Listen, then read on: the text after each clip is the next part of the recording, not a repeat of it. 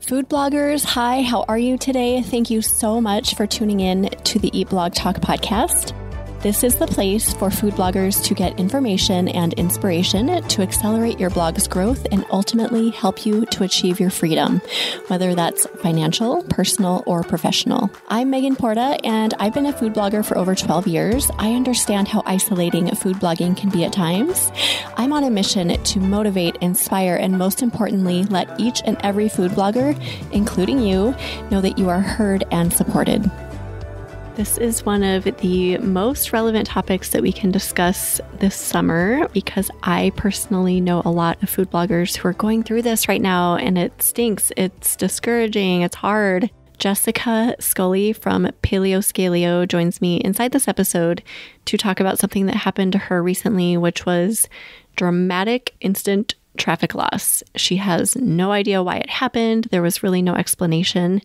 But it happened. So she had to somehow pick herself up and move forward and keep blogging despite the discouragement. I know a lot of you are experiencing this as well. And I'm so sorry you are. Hopefully this conversation will give you a little bit of encouragement and inspiration to keep moving forward despite whatever's going on. This is episode number 437, sponsored by RankIQ. Hey, food bloggers, are you wanting to tap into additional revenue and improve your site experience for your users? If so, Chicory might be a great solution for you. Chicory is a leading monetization platform for food bloggers, enabling you to integrate highly relevant, shoppable ads into your recipe content and earn revenue from top CPG brands. Chicory's hyper-contextual ads and shoppable technology will help you improve your site experience and engagement, allowing your readers to go from inspiration to checkout in just a few clicks. Enjoy easy installation and ongoing access to the Chicory team at zero cost to you. Chicory makes it easy to track your earnings, optimize your blog content using recipe insights, and connect with its team. Plus, with integrations with leading ad networks like Mediavine and 60 plus retailers, Chicory makes it simple to start earning revenue today. Head to eatblogtalk.com/resources and scroll down to the Chicory logo. Click the button underneath the logo that says Learn More About Chicory. Go to eatblogtalk.com/resources to get started today. Jessica began her journey into food blogging after her family had a house fire and had to move out for 11 months. Blogging became a hobby to distract her mind, then grew into a business. A former gym owner, personal trainer, and homeschool mom to her 5-year-old, Jessica has been running the food blog since 2015 and has seen her fair share of ups and downs. Hello, Jessica. Thanks for being on the podcast. How are you today? I'm great. Thanks for having me. Yes, I'm very excited to dive into this topic because it is relevant for many people, unfortunately. Before we get to that, what is your fun fact that you're going to share with us? My fun fact is that I have a master's degree in forensic psychology, and I spent 10 years working in police departments doing criminal intelligence analysis and studying gangs. Whoa, that sounds intense. It was, but also super interesting. Yeah, very interesting. And such a far cry from food blogging. Wow. Yes. Yeah. Wow. So you've got the whole scope of projects that you've worked on. But speaking of food blogging, tell us about your journey. Where did you start? When? How has your blog evolved? Sure. So I started my blog in 2015 was like the first iteration of it. We actually had a house fire at our home, and we moved out for 11 months, and we were in a rental house, and I started cooking and making recipes a little bit more in the kitchen because I was kind of trying to distract my brain from what was going on and give myself something else to focus on. And as I started making the recipes, we started saying, these are pretty good. I want to write this down so that I can make it again. So I just started this little website. It's not the one you'll see today. And so I started that and had no idea what I was doing. I was just kind of documenting for myself. And at the same time, I was working for a company that I was working in tech support, and the company their website was built on WordPress. So I learned the whole back end of WordPress, how all the functionality, how everything worked, and basically took everything that I learned from there and applied it to my food blog and set up hosting and set up everything. And then just slowly learned how to do better photography and optimize everything and gain some traffic and just really kind of put my nose to the grindstone, qualified for Mediavine, and have just kept going since then. Amazing. Sorry about your fire. That's devastating. It's okay. It was a long time ago. Yeah. So at what point did you start your new food blog? I know you had an old one and then this is your new one. What year did you start your new food blog? It was probably within 2015 or 2016. It was just, the old one wasn't really, I mean, it was the same thing. It was just not hosted. Yeah. It was like WordPress.com. Gotcha. Okay. Right. So not WordPress.org. Yeah. Yeah. So then I learned all of that from the company I was working with, and I would have my work open in one window and my blog open in the other window. And it was kind of rinse and repeat. Like if I applied it over here, then I would go over to my blog and be like, oh, now I know how to do that. And I applied it. So that was kind of how I built the entire website. Okay. So you got into Mediavine fairly quickly. Did it take a year or two? How long did that take? Yeah, that took a little while. At the time that I qualified for Mediavine, their requirements were less than they are now.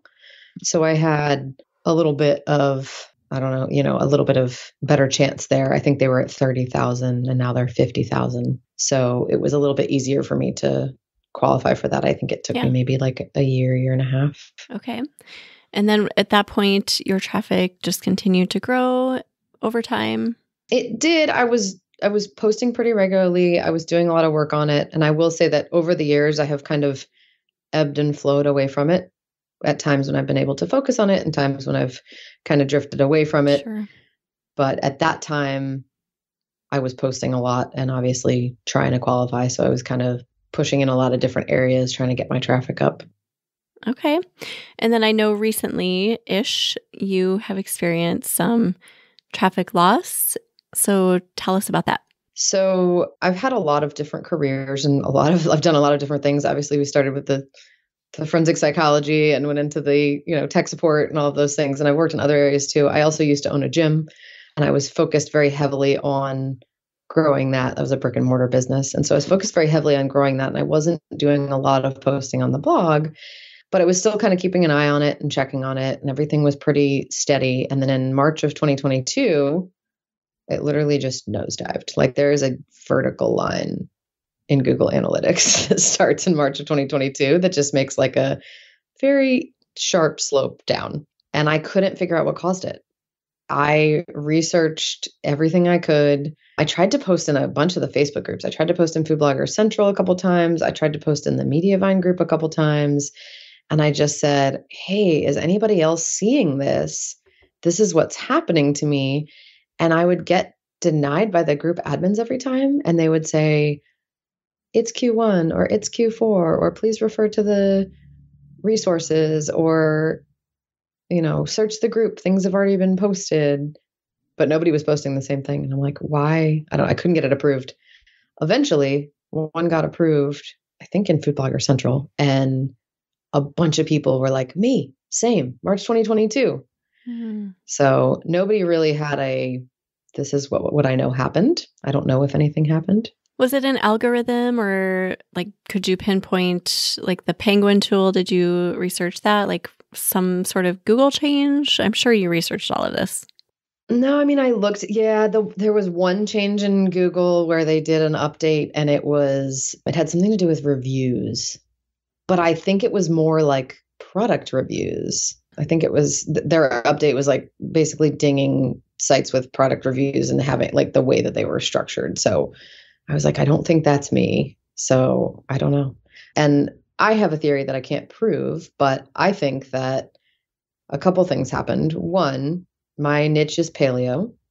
So everything I do is gluten-free, dairy-free, grain-free, soy-free. People are like, what can I eat? And I'm like, you can eat vegetables and protein and delicious food. But when I started the blog, that was, I think, a very popular thing.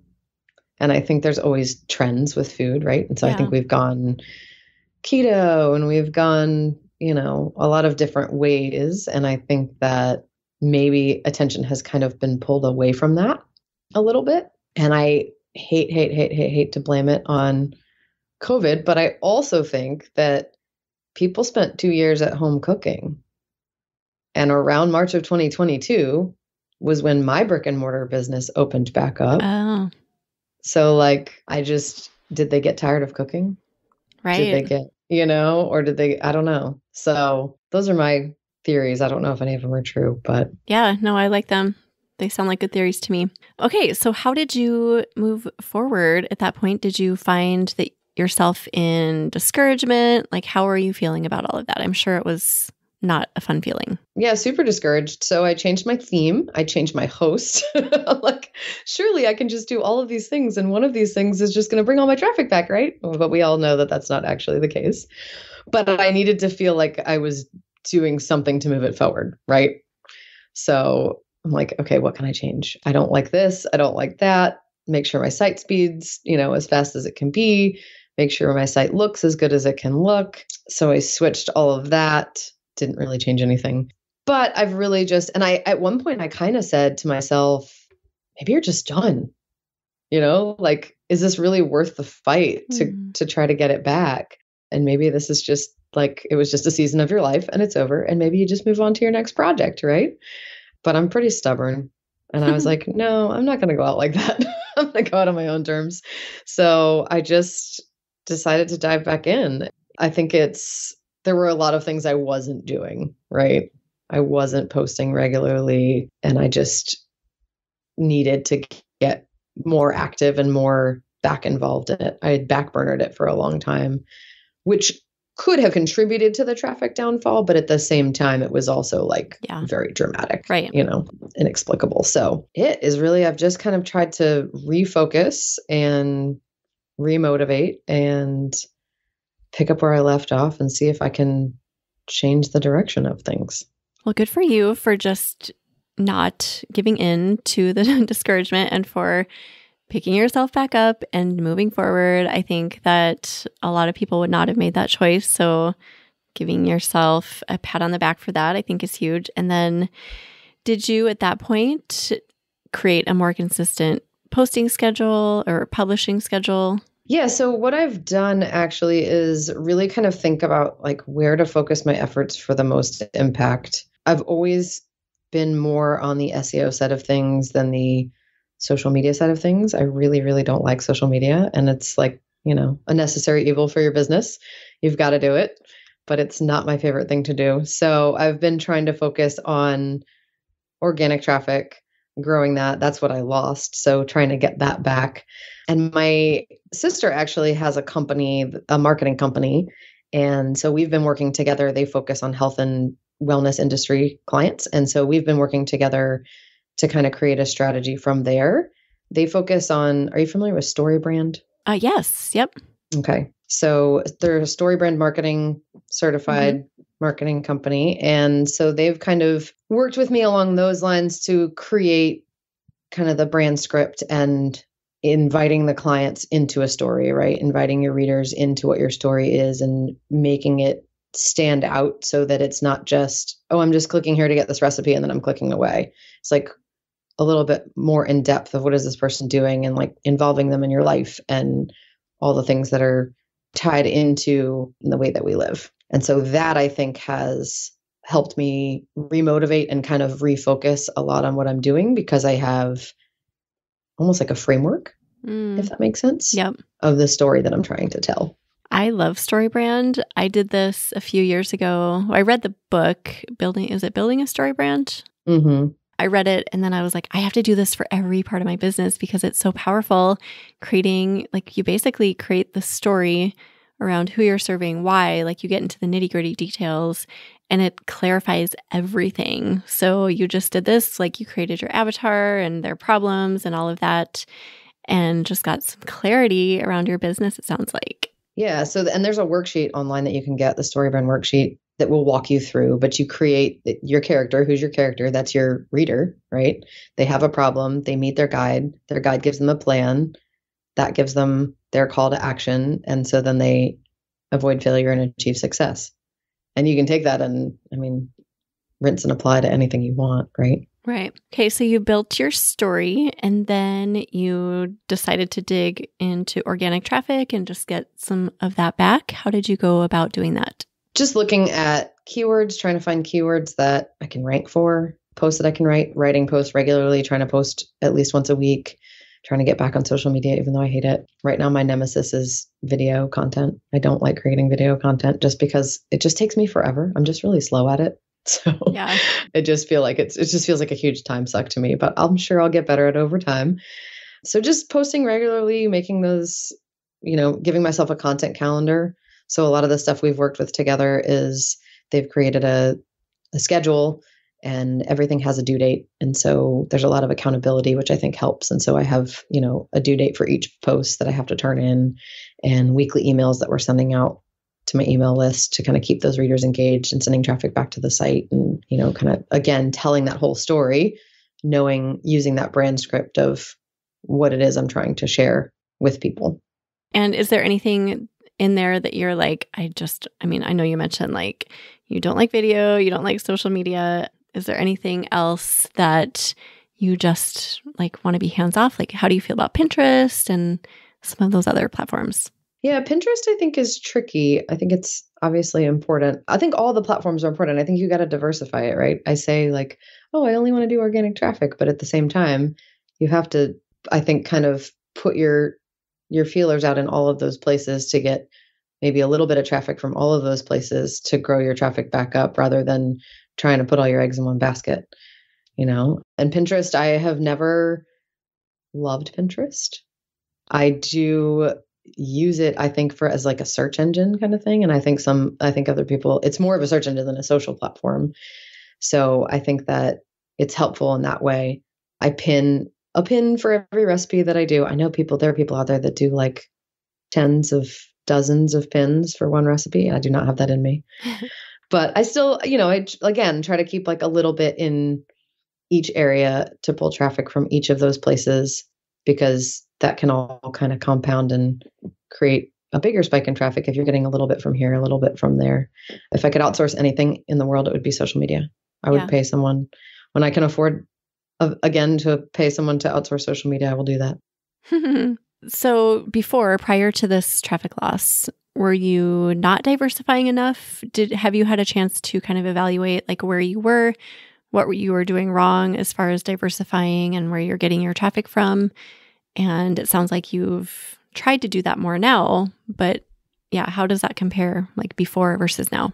Yeah. And I was kind of in that mentality of, I don't want to play the social media game prior to the tank and traffic because I feel like, or it felt like at the time, you don't really have control. And this is still true. You don't really have control over social media. The things you own are your website and your email list, right? So you don't control who sees what you post or how that algorithm changes or drives traffic to your site or doesn't drive traffic to your site. And so I said, I'm just going to focus on organic traffic and SEO, which was going well until it wasn't. So I think that was kind of eye-opening to see that even though you don't want to, you might need to loosen the reins a little bit and, play in those other sandboxes, even if they're not your favorite place to play, just because if you focus, it would happen anywhere, right? You could focus it all on Pinterest and it could tank. But yeah, I think having your hands in all of those things is important rather than just any one thing. Taking a minute to chat about Meal Pro app real quick, food bloggers. Artificial intelligence, algorithm changes, cookie apocalypses, these are all anxiety-inducing trends, and who knows what's next. If you want to future-proof your income, then Meal Pro app could be the answer for you. Meal Pro app helps food bloggers to repurpose their existing content into memberships that earn recurring revenue. With their platform, you can add your name, your logo, and your color scheme, add or import your recipes with ease, share customizable meal plans and grocery lists, sell subscriptions through their platform, or connect your existing website or plugin. You can even launch your own mobile app. And the best part, 100% no code involved. If you are looking to add a sustainable new income stream to your business, Meal Pro app might be the solution for you. Head over to eatblogtalk.com/resources. Click the button below the Meal Pro app logo. Go to eatblogtalk.com/resources to learn more and get started today. We seem to think that organic traffic is like impenetrable, like nothing's going to happen there. But as we've seen the last few years evolve, that is not necessarily the case. So diversifying your traffic, I think, is really smart. Now, I know you did like the story brand and kind of got into your person and what their story was. Outside of that, have you kind of explored other avenues for your organic traffic and new strategies there? I'm looking at a little bit more of what I'm posting, right? Because we talked about how my brand is paleo, and the idea behind my blog is that it's called Paleo Scaleo, and the idea behind it is that we were scaling it to fit your lifestyle. So I'm not a all or nothing person. I believe that there's a little bit of a gray area in everything, right? And so for me, those recipes have always been mostly paleo, but I'm not 110% all of the time, right? And I think prior, a lot of the recipes were really more heavily focused on being branded as paleo. And what I'm doing now is posting recipes that are paleo, so they fit within how I live and what I eat and what I do, but they can apply to a lot of different people, right? And a lot of people will eat them without knowing that they're paleo, or will find the recipe and will not care that it came from a paleo blog. Does that make sense? Yeah, that makes sense. So not necessarily looking for paleo, but they're going to come across my recipe anyway, and it's still going to be good and it's still going to taste good to them. Right. Yeah, that makes sense. So you're branching out with your keyword research a little bit and not sticking to just the paleo niche necessarily. Right. Okay. Do you have any words of encouragement? Because I know a lot of food bloggers who are in this boat that you were in currently. Like they just saw a dramatic loss for whatever reason. They can't pinpoint it. They have no idea why. They want an answer. Kind of like you, like change host, change theme. Let's see if, little shifts in my layout, whatever. Like they're trying things and it's just like there's no answer. And it's incredibly discouraging because they put so much love and work and energy into their blogs.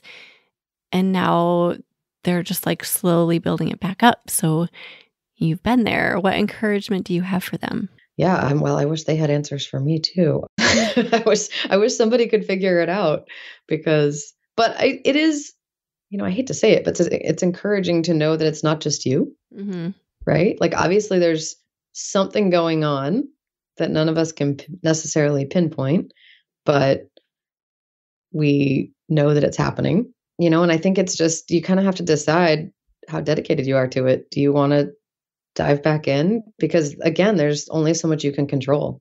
Sometimes you won't find a cause, but I think just maybe not focusing on the next shiny new thing, because there's always a shiny new thing, and finding what keeps you steady, what keeps you regular, and what keeps you posting. And I think, with the story brand thing, it's kind of thinking about who your target market is, who is your client, who is your audience, who are you talking to, and clarifying your message for them, making sure that they can hear you. Now, what if you go through the story brand process or some version of that and find that, like what you were saying earlier, like maybe people aren't into the like paleo scene or diet scene or fill in the blank, vegan or whatever as much anymore, and you might need to pivot. How do you decide whether to continue with your current blog and just maybe deliver different recipes or start a whole new thing? Well, I just didn't want to start over from the beginning. I thought about rebranding a couple times, and I just didn't want to start over. I'm like, I already built everything. I'd have to start everything from scratch. And I didn't think it was necessarily worth it. I don't think that what I'm doing, I don't think that my niche is necessarily dead. I think it's just like the recipes I'm posting are still paleo. They're just, I'm not shouting it from the rooftops like, hey, this is paleo, come make it. Yeah. It just, the ingredients happen to be paleo. Right. So that's really kind of the take that I've gone. And then I advertise them as gluten-free and dairy-free. And those are more, I think, in the allergen-friendly space, which I think people are more aware of these days. Yeah. Right? I think you go to restaurants and it's like, oh, I'm allergic to this, I'm allergic to that. So focusing more on that, I think, than advertising it as a specialty. Yeah. Right. So, I mean, there are options. You can go your route and just kind of like keep your brand, maybe pivot within your brand. You could also rebrand. I know that that is intimidating for a lot of people. And another option, like you could start an entirely separate second site and keep your other site active. So it's not like you have to just kill your blog. Like there are options available depending on what you have the resources for and all of that. But everyone's going to, align with something different there. Yeah. And I think it just depends on where you want to focus your time and energy and how much time do you have to dedicate to it, right? I mean, everybody's got other things in their lives and different amounts of time that they can give to it. So I think you just have to kind of sit back and do a little bit of self-reflection and say, okay, realistically, where am I? What can I give this right now? And, how much time do I want to give this right now? Is it worth fighting for and getting back up, or, pivoting and trying something different? Also, to acknowledge that if you're in the food blogging game long enough, this is going to happen. It's if you get by without it happening, you're super lucky. But this happens to all of us. I think we can all, by all, I mean, if we've been doing this for 5+ years or so, we can look back and pinpoint a date or a month or a year when we experience the same thing. And it's devastating. So just acknowledging that you're not alone and that this happens frequently and we don't always know the reason why. Sometimes we do, sometimes we don't. And if you want to stay in the game, you've got to pick yourself up and just keep moving like Jessica did and do the things that serve you and your business and pivot as needed. And I know, like you said earlier, it's somehow comforting to know that it's not just you, that other people experience this as well. We don't want them to go through it, but it is kind of nice to know that, right? Yeah. And food blogging, I hate to say this, but food blogging, it sounds silly when I say it out loud, but it's kind of cutthroat. They're a dime a dozen, honestly. There's so many out there and it's tough to figure out how to make yours stand out, how to make people hear you. How are you different from the other 5 million food blogs out there? And why should people listen to you instead of someone else? And so I think that's another thing that deserves acknowledgement in knowing that it's hard. I mean, you have to work hard to make yourself stand out of the crowd. And I think something to go along with that is you keep showing up. You don't stop showing up. Unless it doesn't serve your life anymore, then of course, don't show up anymore. But sure, but I think that's most of the game, right? I mean, if you show up every day and somebody else shows up every other day. Yeah. Oh my gosh, that's so true. You're going to beat that person out. So just keep going. Yeah. Yeah. And even without a dramatic traffic loss, like you said, it's cutthroat. It's hard. It is not an easy job. It seems like from the sidelines that it would be just easy peasy, kind of chill, relaxed job. But we all know that is not the case. And I think that's kind of the theme of our whole chat. This happens. And people say, what do you do? And you're like, I'm a food blogger. And they're like, oh. And you're like, oh, I feel silly for saying that.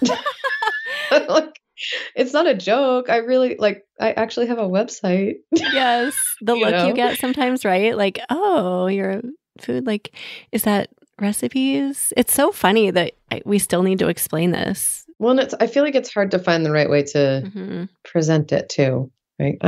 I've started saying I run a recipe blog or I run a recipe website, and people, for whatever reason, if you don't say food blog, they seem to take it a little bit more seriously. Yeah. They're like, oh, that's cool. How do you make money?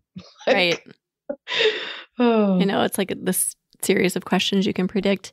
Food media is something I've started exploring, saying instead of food blogging, food media, because then media just seems more professional somehow. So I don't know.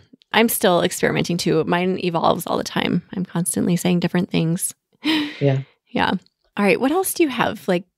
kind of, we have the gist of what happened and how you picked yourself up and some strategies and ways to think and ways to just keep moving. What else do we need to know if anyone listening is experiencing anything similar?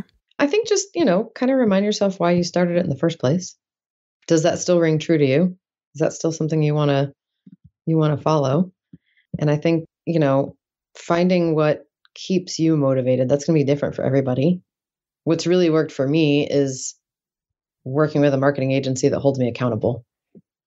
That's what I needed at the time to kind of be my swift kick in the butt to get moving again, was the accountability of other people to say, okay, this is due. Where is it? Right? Mm-hmm. We need to move forward with all of these things, and we can't do that until you create this content. And so having that and that schedule and that those deadlines really have what has helped me.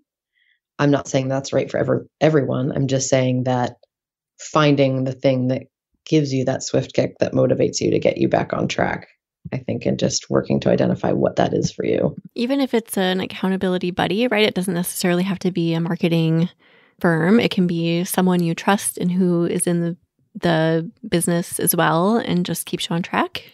Yeah. And even setting deadlines for yourself, or coming up with a calendar of when you're going to post things and, just making sure that you have that ready to go when you say you're going to have it ready to go. Yeah. We always say we would never talk to our friends the way we talk to ourselves. Yes, right. Oh, so I think about show up for yourself the way that you would show up for somebody else, It's powerful. Just keep showing up and keep doing it. Get back to where you were if that's where you want to go.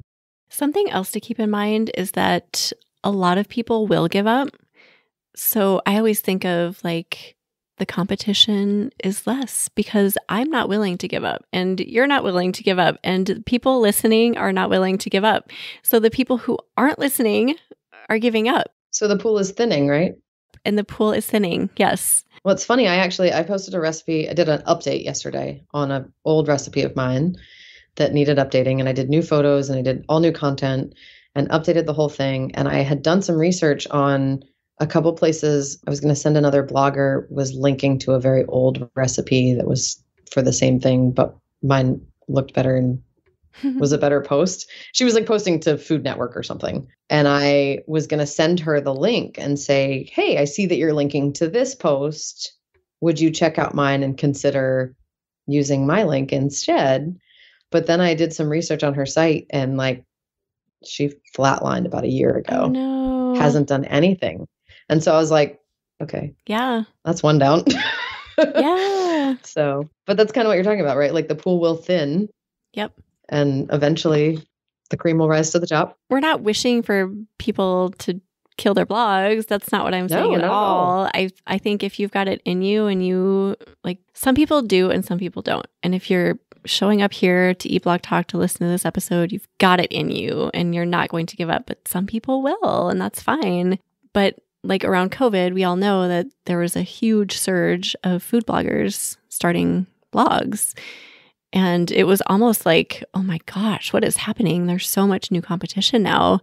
And the keywords were being grabbed. And so now I feel with all of these dramatic shifts and changes and things that are popping up, some people just can't handle that. It's too much. It's too cutthroat. So that's good news for those of us who are not willing to give up. And I think if you've been around a while and then, a bunch of other blogs have popped up and they'll get tired. Eventually they'll taper off. And if you're still there, you'll be, what's left standing. So. Oh my gosh, that's so true. This was so great. And I hope it gave encouragement to anyone who has been through this or who is going through this right now. I think it is unfortunately a very common theme in our industry. But thank you for sharing your story, Jessica, and just being vulnerable and this is what happened and it wasn't fun, but I kept going and, here's why you should too. So thank you so much for all of this. Yeah, you're very welcome. Do you have either a favorite quote or words of inspiration to leave us with today? So one of my favorite quotes that I've been one of my favorites for years, my whole life, I feel like it applies to everything. I actually found it when I originally started running half marathons, and it never gets easier. You just get better. Oh. But I feel like that can apply to so many things, and especially this situation, right? Yeah. the job itself isn't going to get easier. You're just going to get better at it and more seasoned at it, the more time you put into it and the more, experience you get. And increase that stamina and all the good things. Yeah. Amazing. Great way to end. We will put together a show notes page for you, Jessica. If you want to look at those, you can go to eatblogtalk.com/paleoscalio. Tell everyone where they can find you, Jessica. You can find me online at paleoscalio.com. I'm on Instagram, Facebook, TikTok, and Pinterest, all as Paleoscalio as my handle. Awesome. And that's it. Awesome. Well, thank you again so much for being here today. And thank you for listening, food bloggers. I will see you in the next episode. Thank you so much for listening to this episode of Eat Blog Talk. Please share this episode with a friend who would benefit from tuning in. I will see you next time.